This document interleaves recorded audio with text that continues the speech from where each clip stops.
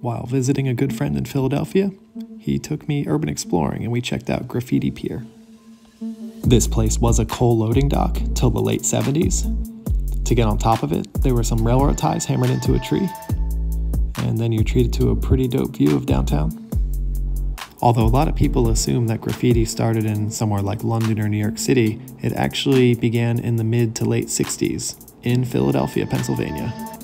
These were some of my favorite pieces.